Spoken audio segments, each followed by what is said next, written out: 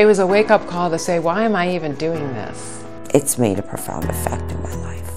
It really moved me along that scale to, this can be done. It just changed my life. There's always a nagging voice in the back of your mind that wants you to stop.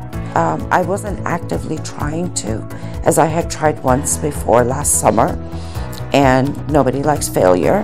This last couple of years, it's been difficult. It hasn't been something that I've been able to just stop, but I have tried. Family members around me smoke too, so trying to get them on board to help me quit smoking, that wouldn't have been easy. It's been suggested by my doctor, of course, to do the smoking cessation classes at Kaiser, but I just didn't have the nerve.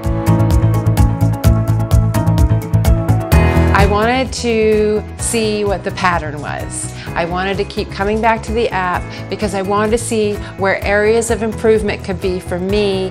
I've never used anything like Pivot before. I wanted to keep going back to the app, and then I was also very curious about, well, I didn't smoke for 12 hours, or I didn't smoke for almost a whole day. I wonder what my breath sample is going to be like. Trying to beat the previous day kept me coming back every day. During the program, like I'd mentioned, I cut back, and there was like a day where I didn't smoke at all. So I haven't smoked, and I think that's the biggest accomplishment that I have to, share. Since I've done Pivot, I've actually stopped. I've had one cigarette since. I'm walking more now. I'm drinking more water now. That has replaced the cigarettes. I'm really kind of proud she did it. Thought she was going to make it.